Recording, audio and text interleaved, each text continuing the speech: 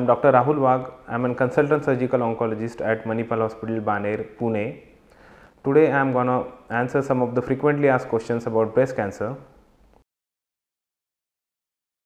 Breast cancer is usually diagnosed by means of triple assessment, which is consisting of clinical examination by an oncologist, then imaging modalities like mammography, MRI or sonography, and a biopsy from the particular breast lump.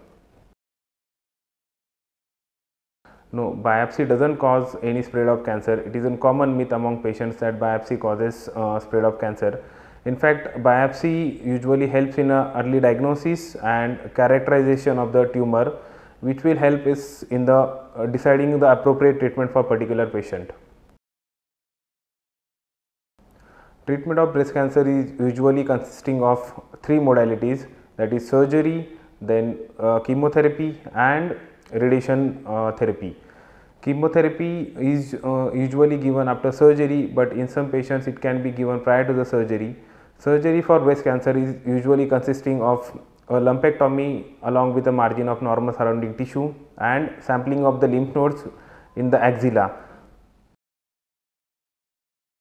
Yes, with the advances in oncoplastic breast reconstructions and plastic surgical techniques, nowadays breast can be reconstructed to an appropriate and cosmetically acceptable levels using all these techniques, and in many of the patients breast can look as normal as it was prior to the surgery.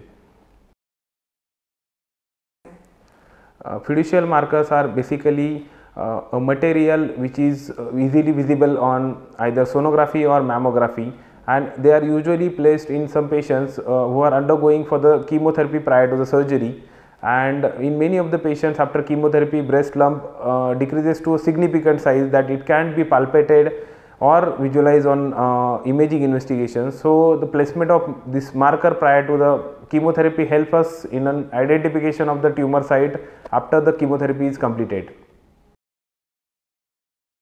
ER means estrogen receptor, PR means progesterone receptor, and HER2 means human epidermal growth factor receptor. We can actually block these receptors on tumor using some drugs, and blocking of these receptors will slow the tumor growth, and it is an important component of a breast cancer patient's treatment to know about their hormonal receptor and HER2 receptor status. So for any queries regarding any breast lump or breast cancer, you can visit Manipal Hospital Baner, Pune. Thank you.